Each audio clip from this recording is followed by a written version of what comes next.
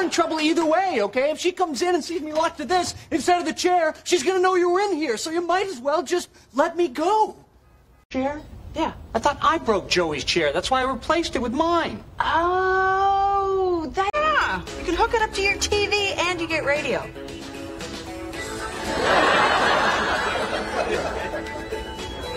My chair heals itself. All right, so Earl, let's just forget about the people at the office, okay? There's got to be someone else in your life that's worth sticking around. Changes? Yeah, I mean, we're gonna have to move around some furniture to make room for my chair. You're gonna bring the Barca Lounger over here? In English vocabulary, we will learn the word chair.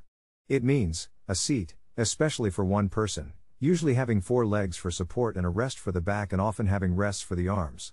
Also means something that serves as a chair or supports like a chair. The 2 men clasped hands to make a chair for their injured companion. Pay attention to the pronunciation. The first one is the word represented using the International Phonetic Alphabet. To pronounce chair, have in mind that the size of the syllable indicates where the accent or stress is. In this case, the accent is in the first syllable, corresponding to chair.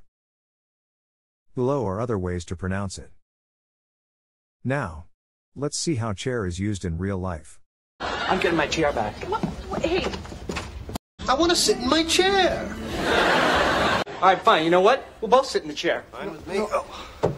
I am so psyched I kept this chair for myself.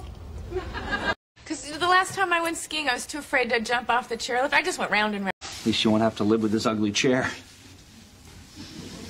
Yeah, I thought I broke Joey's chair. Oh, God. You've totally messed with the back support on my chair. Although I did sit down where there wasn't a chair. All right, you can have the chair. Take the test at accent101.com to find out si sabes inglés o hablas inglés.